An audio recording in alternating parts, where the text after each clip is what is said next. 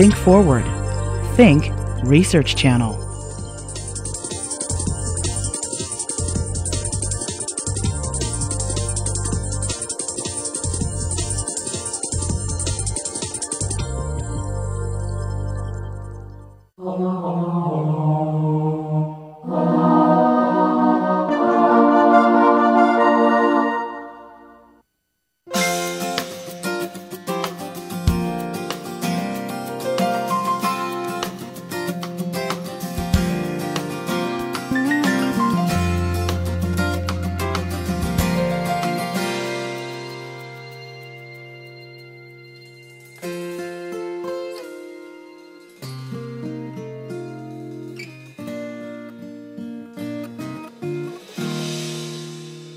The main things I'm going to cover, sort of questions that I think most people have in regards to cognitive changes with aging are what can you expect with age, how much cognitive change is too much, and a tougher question in a lot of cases, what can be done to minimize or prevent some of these.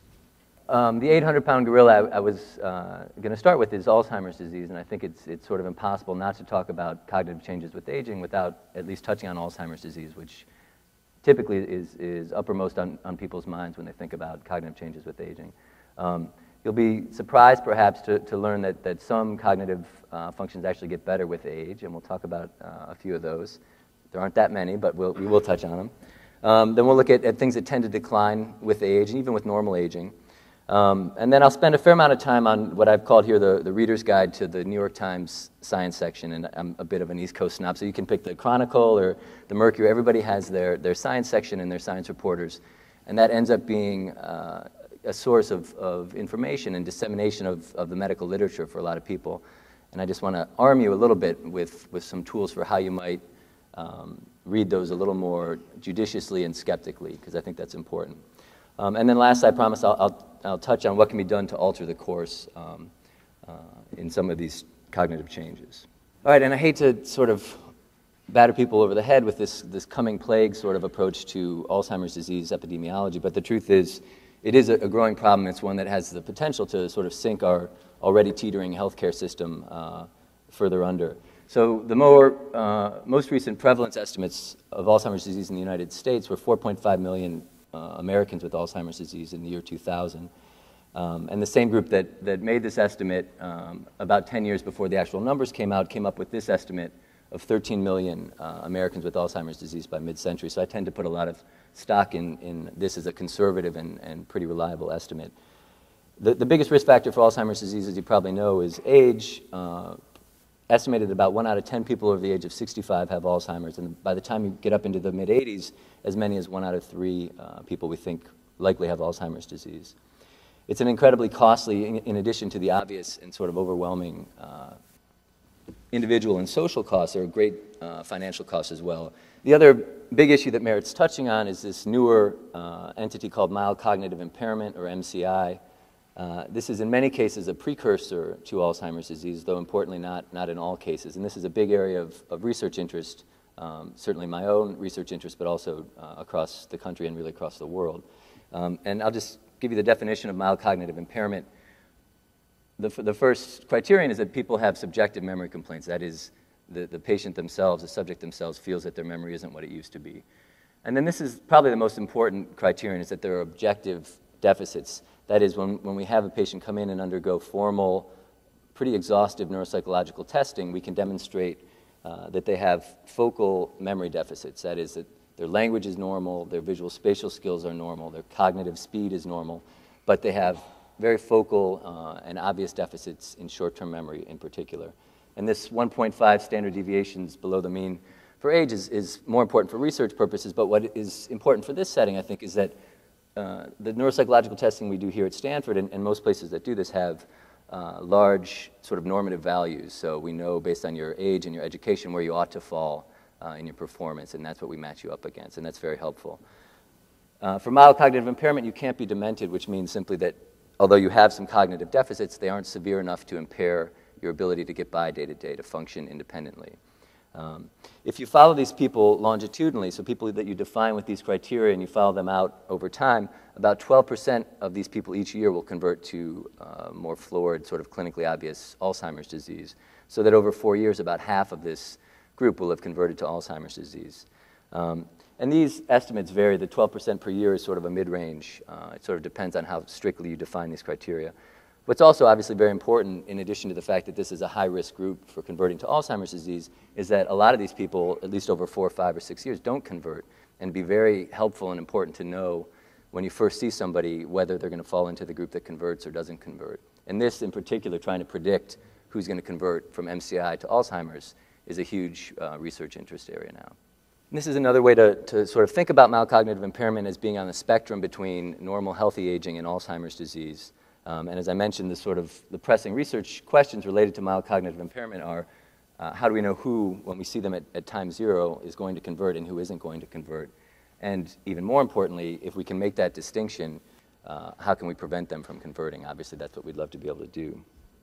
So just a quick Oedipal interlude for the Freudians in the room to sort of remind me about the importance of a metric. These are data generated by my then 6-year-old son to sort of remind me about the importance of this. So my wife was away for a weekend, and during an otherwise completely pleasant breakfast with my son, he unsolicited offered up this. He said, "Dad, I think, I don't mean to surprise or disappoint you, but I think you should know that I love Mommy a little bit more than I love you." Just laying it out there. And so, progressive Northern California dad that I am, I said, the mother's role in the family can't be underestimated, or overestimated rather. And I think sensing my panic, he said, "Well, maybe it would help if I graphed it for you." Again, unsolicited, like he's really going to drive this point home. So this is the graph that he generated. And the main outcome measure here is love, and Mom is in blue, and just simple bar graphs, which he'd learned. And you can see she outdoes me in the love category. Secondary outcome measures, which we'll talk about a little bit, which you can't really rely upon because that's not what the study was designed to show. Playing, I do actually a lot better. He switched the colors, but completely outstrip her. Reading, we're sort of neck and neck in. And then promises, interestingly, we were actually dead even in again. And then he remembered something, a promise I'd failed to keep, and got the whiteout out, if you can see that. And sort of knocked me down. But it just brings home the point of the importance of having something a little more quantitative to look at and to gauge somebody's pattern of cognitive performance against their peers, so that you can really have a sense for whether it's a normal degree of cognitive loss or something that we should be more concerned about. And I mentioned already that the neuropsychological evaluation, it's certainly not the highest tech instrument that we have, but in a lot of ways it's the most reliable and the one that we depend on the most. It's a little, as I mentioned, exhaustive and tiring, but it gives us a great deal of information. And so just a couple examples of what goes on at these prolonged neuropsychological evaluations. This is the Ray Auditory Verbal Learning Test, and you have, I think, 16 words here on the left. And what happens is you're given this list of words 4 times in a row. They're read very slowly, one at a time. And after each reading of the list, you're asked to automatically tell us how many you remember. And we do that 4 or 5 times so that you learn the list very well. Then there's a tricky distraction task or two, and then at 5 or 6 minutes and at 20 minutes, we ask you to spontaneously recall this list. And obviously, nobody, certainly above 35, tends to get all 16 at 20 minutes. But we, as I mentioned, have normative values for these for age and education. And this, more than anything, is what we rely on for deciding that somebody's memory loss, for example, is more prominent than we'd expect for their age. This is a similar sort of memory test. Here, obviously, visual spatial instead of verbal. You're asked to copy this design, and then again 10 minutes later after some distraction to recall as many features of it as you can spontaneously. But it's also important to know that not all dementia is due to Alzheimer's disease. There are a number of other different conditions that we need to think about when we're evaluating patients with a dementia. There's vascular dementia. There's something called frontotemporal dementia, which is another neurodegenerative disease related in some ways to Alzheimer's, but different pathology. And ideally, when we have treatments, different treatment modalities.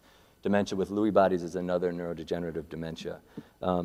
Alzheimer's disease tends to make up about 70% of all dementias that we see, and these sort of round out the top 4. It's also important to know that there are reversible causes of memory loss. And when we see somebody in the clinic, things that we always think about because they're easy to fix are vitamin B12 deficiency. And I know everybody and their brother takes extra amounts of B12, and usually, typically when there's significant B12 deficiency, oral B12 doesn't fix it. And so this is something that we need to treat with intramuscular injections. Thyroid, low thyroid in particular, is something that can be readily fixed and can cause memory loss. And then there are a number of drugs, and this is probably more important for an older audience where a lot of people are on different antihypertensives. Anticholinergics in particular work very well for bladder incontinence. And it's interesting that the medicines that we have to treat Alzheimer's disease are actually procholinergic. So they're literally the neurologist and the urologist are sort of butting heads on this issue oftentimes. It's tough. Oftentimes urinary incontinence trumps the sort of minimal benefits of Aricept. But there are a number of medicines that we think about as possibly contributing, often not causing, but maybe exacerbating memory trouble in older patients. I mentioned the anticholinergics. Beta blockers, I never want to tread on the primary care physician's feet because these are incredibly potent drugs, particularly for patients with cardiac disease. But sometimes people are on beta blockers when they might be able to get away with something that is less likely to affect their cognition. Anti-epileptics, most people don't take, it seems these days, for epilepsy, but actually for things like peripheral neuropathy or painful feet and diabetes. A lot of those medicines are actually in the anti-epileptic class, and they can slow cognition as well. Again, oftentimes there's just no alternative to these, so I don't, again, want to tread on my colleagues' feet here.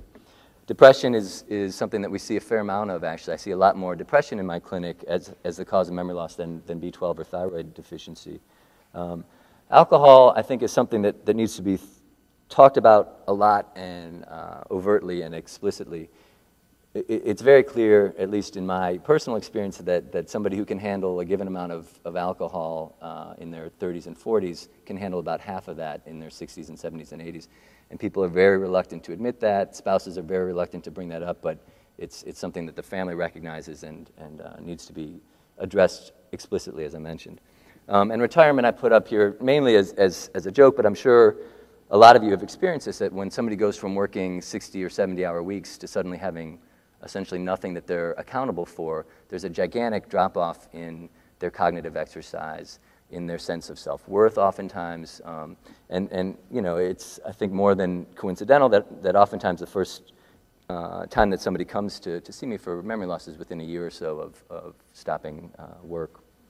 All right, and because I do mostly imaging research, I wanted to show you a few slides of what the brain looks like in older individuals, both in health and in sickness. So this is a coronal section. So in other words, if we sort of took a slice of the brain this way, we're looking head-on at the person about this far back in their brain. And the sort of memory center of the brain, the hippocampus, is located here and here on both sides. This black space here is fluid, cerebral spinal fluid in the middle of the brain, and it also surrounds the brain. So all this black outside the brain is sort of the cushion that protects the brain when you hit your head, for example. And this is a normal-looking, actually sort of super normal-looking 70-year-old brain with very little brain shrinkage and very little in the way of small strokes. This is a 72-year-old with mild cognitive impairment. The same slice. Here now you see the hippocampus on both sides, the memory centers. And you can see there's a little more black or cerebral spinal fluid here and here than on the previous slide. Also, the ventricles, the spinal fluid in the middle of the brain, have expanded because the brain has shrunk to some degree. And remember, we can't tell just from looking at this person's brain whether they're the MCI patient that's going to convert to Alzheimer's or not. And this sort of examining these hippocampi in great detail is one attempted way of predicting who will convert. And then this is a 74-year-old patient with clinical Alzheimer's disease. And now I think the atrophy in the hippocampal region starts to leap out at you a little bit, as well as the ventricular dilatation. And then you can even see some of these other sulci, they're called sort of CSF spaces in between parts of the brain, are much larger. If you look at this one in particular, the brain has shrunk there, and the CSF is filling in the space compared to here. All right. So that's dreary enough. What about what gets better with normal aging? As I mentioned, there aren't lots of things, but there are some things, and some of them are relevant, I think. So these are the three main things that we know get better from, say, ages 30 through 60, 70, and 80. And I'll talk very briefly about each of these. So emotionality, semantic knowledge, and vocabulary. Emotionality, Professor Carstensen here at Stanford has done a lot of nice work in the psychology department looking at emotionality with aging. And briefly, what this refers to is a tendency to, everybody remembers emotional events better than neutral events, but that tendency is exaggerated or amplified or improved, I think we should say, in older subjects. So a preference for positive, emotionally meaningful information over neutral information. and this is just from my own personal experience, you know, my parents remember nothing of what my kids do badly and everything that they love about them. Semantic knowledge is sort of the neuropsychologist term for knowledge about the world, and this is something that clearly gets better with age, in large part just from experience. So, you know, the sort of simple tests we use are knowing that a cactus is in the desert, but more sophisticated, sort of historically relevant information that, for example, that Ford pardoned Nixon are the reasons, at least I think, why I tend to beat my grandfather in Double Jeopardy, where there's a speed component, but in Final Jeopardy, where he has all the time in the world, he invariably beats me, because this is knowledge that builds up and accrues over the years and tends not to decline. And then vocabulary, everybody knows what vocabulary is, and that is also something that not only doesn't simply plateau, but continues to improve with age.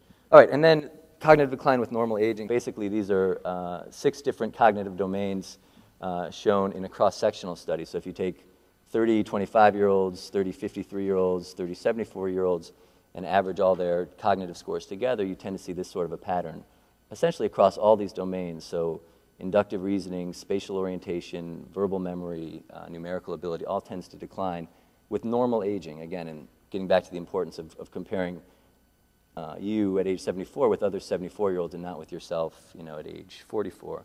And this is the same data actually done with longitudinal sampling now. So testing somebody, say, at age 53, and then testing the same group of subjects again 7 years later. So a bit more credible data, but that shows essentially the same thing. There's also normal changes in the brain with aging. I showed you a very healthy-looking 70-year-old brain. If you looked at that same person 40 years earlier, at say age 30, you'd tend to see larger regions in the prefrontal cortex. Certainly the hippocampus, that memory center I showed you, has normal atrophy or decline with age. Some regions, like the occipital cortex, which is important for vision, tend not to shrink much at all with age, and we're not sure why this is the case. You also notice with the hippocampus that while this declines sort of linearly, there's a bit of a nonlinear, quicker drop-off here in the older age, and it probably has something to do with MCI and maybe preclinical Alzheimer's disease. And we touched on this briefly, but this also points to another problem that we see in aging brains. So this is a 47-year-old brain. Now these are cross-sections. So you can see the eyeballs here at the top with the nose in the middle. And this is one higher than that, and this is towards the top, all as cross-sections like that. And here's the memory area in this view. So this is a less healthy 67-year-old brain who now you start to see, again, the atrophy of the hippocampus. These black regions are getting bigger. And what's more important here are these white lesions, which are called small vessel ischemic disease, or sometimes sort of miscalled mini strokes. We're not exactly sure why this starts to accumulate. We're pretty sure it's not good for you, and we know it has something to do with vascular risk factors. But this is proven surprisingly sort of elusive as to what this accrual of this sort of white matter disease is due to, what it entails, how much of a burden it puts on cognition, and how to treat it. So this is another active area of research. All right, and I want to spend a fair amount of time on this sort of reader's guide approach. So it's tough, you know, having a family come into the clinic and somebody will literally drop, you know, the Tuesday Science Times on my desk and say, have you seen that aluminum causes Alzheimer's disease, or that cell phones cause brain tumors? And it happens a lot, and particularly in Alzheimer's disease, because it's an illness that everybody would love to be able to treat or prevent. But there's some important things to know about Alzheimer's disease studies in particular. Alzheimer's disease is a very gradual illness, and it costs a lot of money and requires a lot of patience to do good forward-looking or prospective studies. So a lot of what we get initially is actually not putting somebody on ibuprofen and seeing if they don't develop Alzheimer's disease over the next 15 years, because those are very expensive studies. What happens instead is you take 1,000 people who already have Alzheimer's disease and 1,000 age-matched older controls who don't have any cognitive trouble, and you literally sort of go through their medicine cabinet and say, you know, the people who didn't have Alzheimer's disease tended to take cholesterol-lowering agents more than the Alzheimer's patients did. And the problem is that there are a lot of statistical issues with that make it a good way to generate hypotheses, but not to prove anything. And all these retrospective studies where you go back and see what people were doing, how they were living, what medicines they were taking, how much alcohol they used, need to be proven or borne out in prospective studies. And that's a much more burdensome, painful undertaking, and one that doesn't get any press because it's a lot less stimulating, and it takes much longer to do. But without going into the details here, as I mentioned, there are a number of statistical issues with retrospective or case control studies. So you need to be very careful when you read this big headline about cholesterol-lowering agents or ibuprofen or anti-ulcer medicines 10 years ago, which has since been debunked. But there's one every year or two, basically, that comes out. And one big issue is that a patient who 10 years ago was taking an anti-cholesterol-lowering agent, there are a lot of things about that patient or that healthy control that are different than an Alzheimer's patient who 10 years earlier wasn't taking that. They may have had a higher education, better access to health care, any number of things that could be a confound. And they try and control for these sorts of confounds, but it's hard to do that completely and without fail. So these prospective studies are the gold standard in clinical medicine. They're very hard to do, they're very costly, they're very time-consuming. And in particular, this randomized, double-blind, placebo-controlled study where you say, for example, there's been a retrospective study that shows or suggests that there's an association between, say, ibuprofen and not getting Alzheimer's disease. And so the next step is to test that prospectively and take 100 patients, say, with MCI and 100 100 patients with MCI and put half of them on ibuprofen and half of them on a placebo, follow them for 3 or 4 years, and see whether your hypothesis that was generated in the backwards-looking study actually is borne out. And you mentioned here that these are where case control studies go to die because a lot of this, unfortunately, doesn't pan out in prospective studies. And speaking of NSAIDs, this is one recent and pretty telling example of it's not that we ought not to do these, we have to do these studies, but we also have to be prepared that a lot of them are going to be negative and aren't going to pan out. And this was a very nicely organized and carried out randomized placebo-controlled study of a non-steroidal anti-inflammatory agent that had no effect in patients with Alzheimer's disease. And these are just some of the cardinal rules when thinking about these articles. So we already talked about the fact that a correlation or an association between having taken an NSAID 10 years earlier and not having Alzheimer's disease doesn't prove causality, right? That's the biggest sort of fallacy about these backwards-looking studies is that all it shows is an association, and you can't make any more of it than that until you've done the gold standard studies. There's also a pretty significant bias still against negative studies, so it may be the case that 10 studies were done looking at statin use, anti-cholesterol agents in retrospective studies. 6 of them might have been negative, but because it's hard to get negative studies published, they never make it to the light of day, and the 4 positive studies get published. And then the other important thing in thinking about these trials that get reported is that something that's statistically significant over 500 patients may have very little clinical significance in a single subject. And again, you don't have to worry too much about all these, but mostly as sort of a warning to take these with a grain of salt. And so with that in mind, I promised I'd close thinking about things that we might be able to do to minimize really both the sort of normal decline with aging, but I think more importantly, the sort of drop-off from normal, healthy aging and some mild cognitive decline into MCI or Alzheimer's disease. And this is just sort of a list of things that have come up in these retrospective studies over the last 5 or 10 years that I've been asked about, and I'm happy to field more. I obviously won't cover every one that's come out there. And I don't want to come out as sort of nihilistic about these things. A lot of these have given us very good leads that are being followed up now, but a lot have sort of fallen off the radar for good reason. So there are a bunch of sort of interpretations you could come up with based on these sorts of studies that healthy living is the best way to stave off cognitive decline, or sort of the opposite, the weekend in Reno, alcohol, cigarettes even have been shown in some studies to have cognitive benefits, coffee. Drugs, again, statins, NSAIDs, things like that. I'll point to a couple other studies. There's a big interest now in this notion of cognitive reserve and sort of a corollary of that, cognitive training, which I'll touch on briefly. I never, ever make people do crossword puzzles if they don't enjoy them. I think this gets overinterpreted as to something that's going to be saving brain cells. I think it's a fate worse than death to have to do crossword puzzles if you don't like them. All right, so a lot of these are either retrospective studies or they're prospective, meaning you figure out how much coffee somebody's drinking and then you follow them out over 2 or 3 years. And that's a prospective observational study is one cut above a retrospective study because at least you're getting a good sense for what the people are actually imbibing or taking.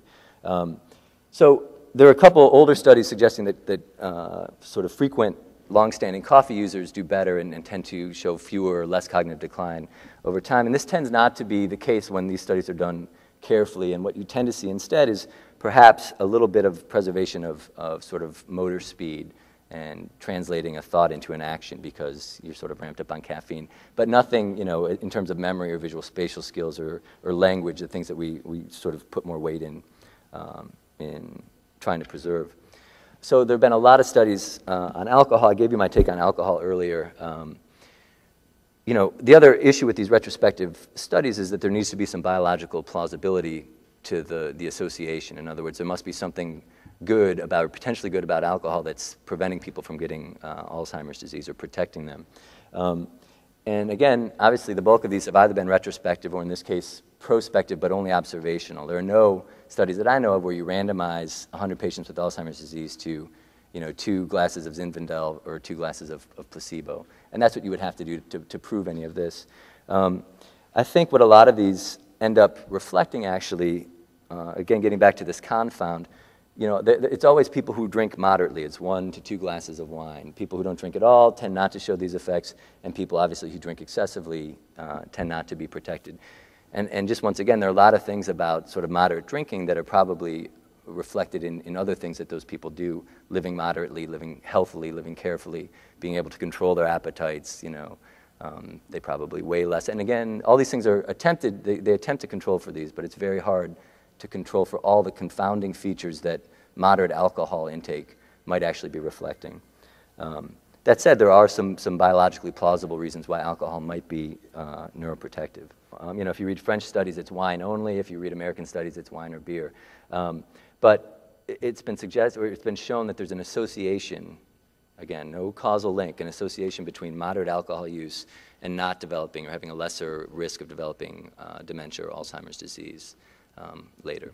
Cigarettes, I think, you know, 5 years ago, people were still sort of thinking, because this nicotine is something of a stimulant, that there might actually be some truth in the earlier studies that suggested that cigarettes can help preserve cognition. This has been pretty thoroughly debunked, needless to say.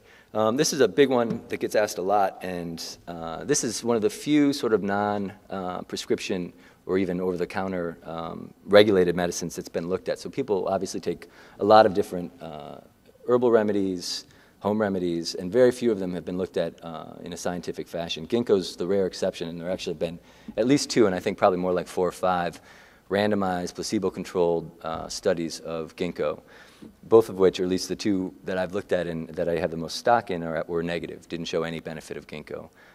One of these, this one here, which was published in one of the more prominent medical journals, was done in healthy older subjects, I think in their 50s, or no, just older than 60 years. So these people didn't have any memory loss, but they wanted to stave off memory loss, and they were willing to try ginkgo. And if you looked at people who got ginkgo and people who got placebo, there was no difference at the end of the study in cognitive performance. And then the bigger question typically with ginkgo is does it help in Alzheimer's disease? Not in healthy 60-year-olds, but in 65 or 70-year-olds who have Alzheimer's disease. And this is another randomized placebo-controlled trial, the gold standard that we look to, looking at ginkgo in Alzheimer's disease and showing no effect in a nicely done study. This gets a little bit to this negative finding bias. So typically a big study like this by a good group, a good Alzheimer's research group, would get published in a high-profile journal, but because this is essentially a negative study, it came out in a much less well-known journal, and probably didn't get much lay press either because of that. So that's the negative bias that I mentioned before. Vitamin E is another one that I get a lot of questions about. There was a study in 2000 now, I guess, a big study, was in the New England Journal of Medicine, suggesting that vitamin E was, in high doses, 2,000 units per day, was protective in Alzheimer's disease, and people who took vitamin E at that dose did better than people who took placebo in Alzheimer's disease. That study got lots of press. It was pretty statistically iffy, actually. It had to be, initially there were no significant differences between placebo and vitamin E, but then they corrected for the fact that I think the placebo group had a higher cognitive score at baseline, which is a bit of a statistical no-no, but basically it was an iffy finding to begin with. In the interim, there's been a recent meta-analysis suggesting that at high doses, such as 2,000 units used in Alzheimer's disease previously, there may actually be some risk to vitamin E. And then I think even more importantly, there's been a recent, again, New England Journal of Medicine study. This is probably the best study we have in mild cognitive impairment to date, and I'll show you one of the last slides talks about that study. But basically, if you randomized people with mild cognitive impairment to vitamin E or placebo and looked at conversion to Alzheimer's disease 3 years later, there was no difference between vitamin E and placebo. So for this sort of laundry list of reasons, I've now stopped recommending vitamin E for patients with memory loss or Alzheimer's disease.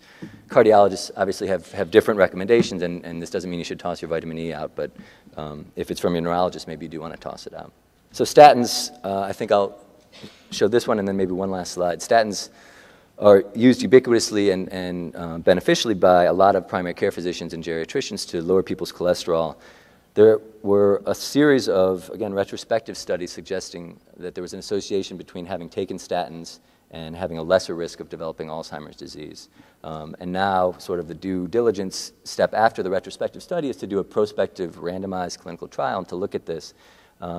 This is the one positive prospective study that I know of. It was very, very small. It needs to be replicated, and nobody has really leapt on this yet in the field.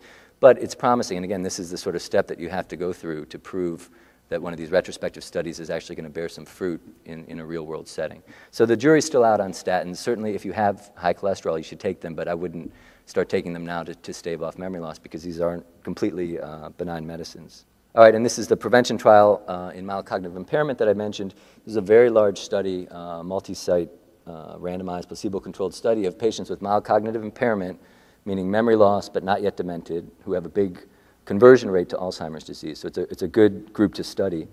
And here, patients were randomized either to placebo or to vitamin E or to donepezil, which is sort of the mainstay of treatment in Alzheimer's disease. It's better known as Aricept.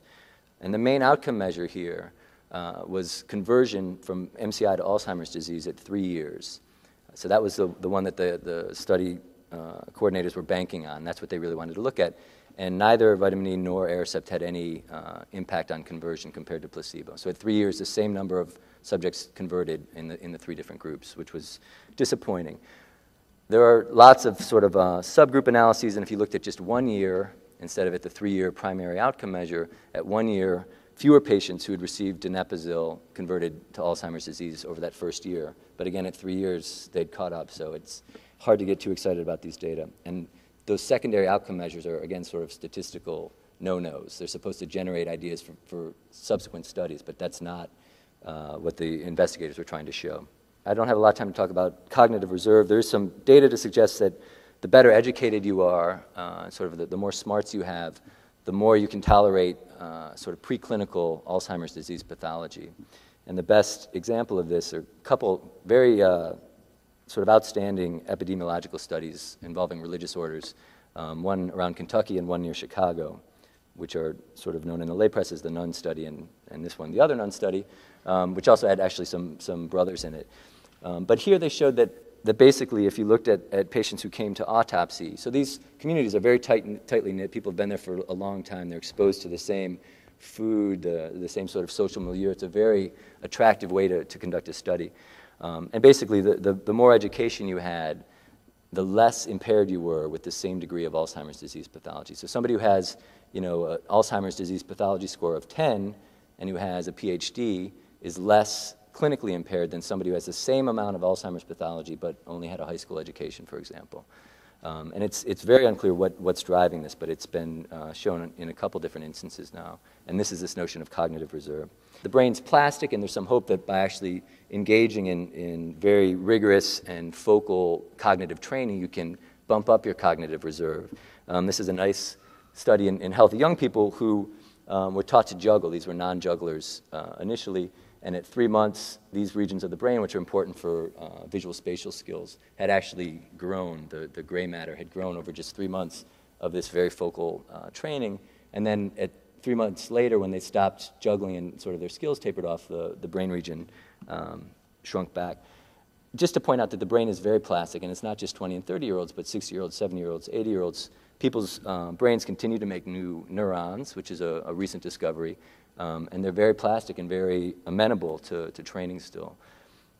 The problem with training is that you can't really train people in the sort of spectrum of cognitive domains that you'd like to. So this is a very nice randomized controlled trial, actually randomizing people to different cognitive training protocols. And what was exciting is that people, if you train them in a short-term memory task, they did better on that task 3 months later after weeks of training.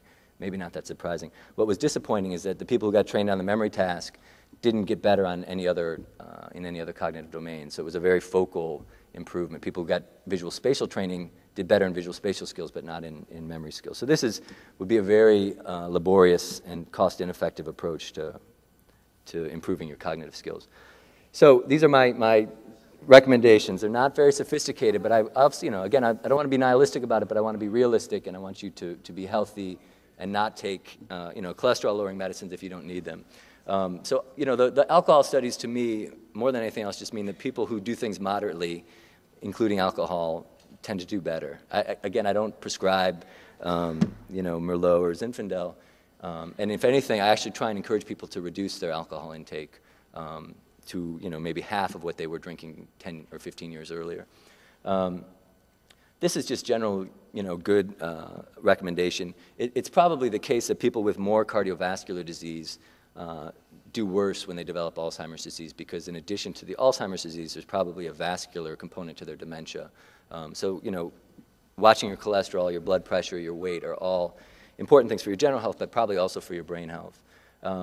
This is just sort of the cognitive reserve hypothesis at work, and sort of ties in with staying active. There are a bunch of leisure studies that have been published recently showing that the more active people are, even in sort of assisted living facilities, the more they play cards and socialize, the better they do with their cognitive skills later. And this, the problem, as I mentioned, with cognitive training and these cognitive interventions and giving somebody 4 hours of computer training a day to try and ramp up their memories, that's all that you end up ramping up. And really what's much more effective in the way our brain is exercised and thrives and stays plastic and can remain healthy is by social interaction and just sort of day-to-day engagement with other humans. So I think that's sort of a generic but very important skill, and the people that I worry the most about are the people who, for whatever reason, are spending 4 or 5 hours on the couch watching TV, falling asleep. Those people are much more likely to decline faster. I think that's clear. And then lastly, we're close, I think, in Alzheimer's disease, a lot closer than we've been before, but there's a lot of work to be done.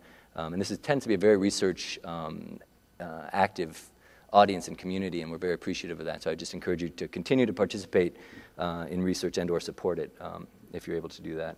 And I want to take questions, so thanks.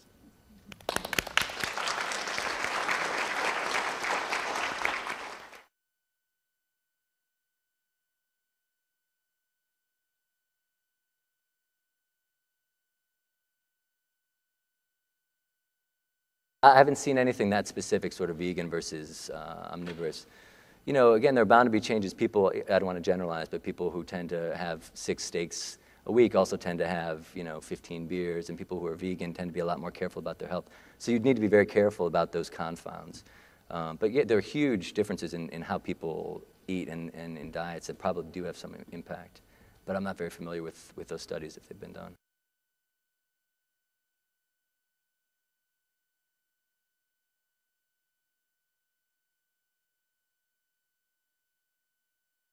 The way people typically arrive at this neuropsychological testing is to say to their primary care physician, for example, my memory isn't what it used to be.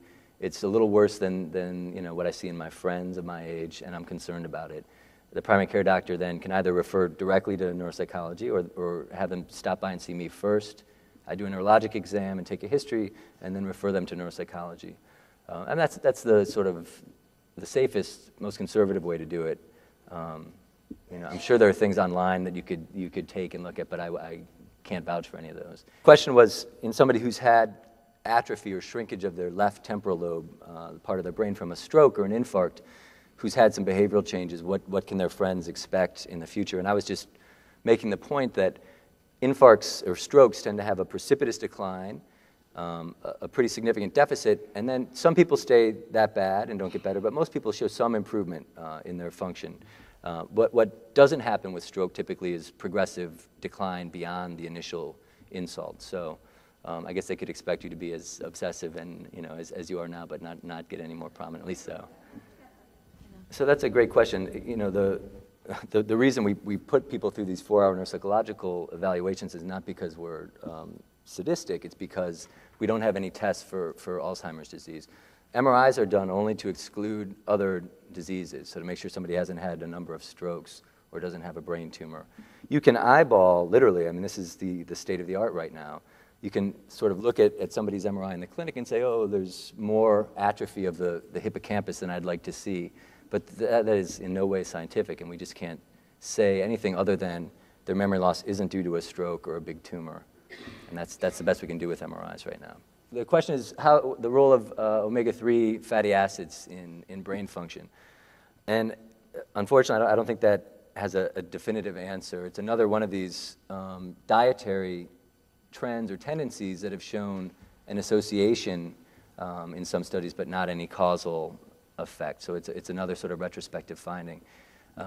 You know, and I can't speculate what the exact role of omega-3 fatty acids might be in sort of brain health or brain maintenance.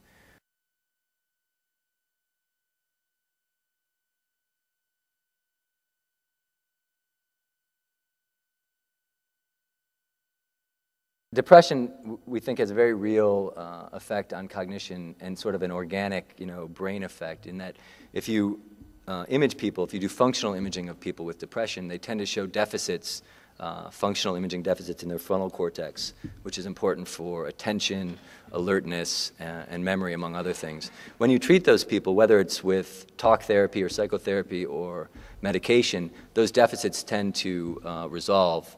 Their cognitive performance improves and the functional MRI or PET study gets better.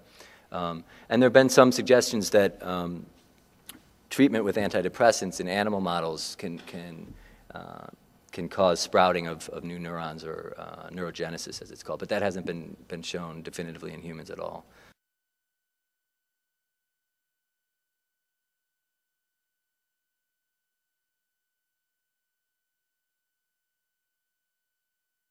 It's hard to know sometimes. I mean, sometimes people just know, right, that everybody forgets a word here and there, but, you know, things that really concern us are repeating the same question 2 or 3 or 4 times over the course of a day, telling the same story, again, 2 or 3 or 4 times over the course of the day. Everybody will do that here and there, right? But if you're doing that more than your friends are doing it, or more than your spouse is doing it, or your significant other, that's when we tend to get worried. But it has to be subjective at the first, you know, on the front end. We can't. That's it. Forgetting things more than you did 5 years ago and more than your friends are. You know, you have to sort of get a sense for what people of your ilk are doing similarly or to a lesser degree. That's when it's concerning, I think.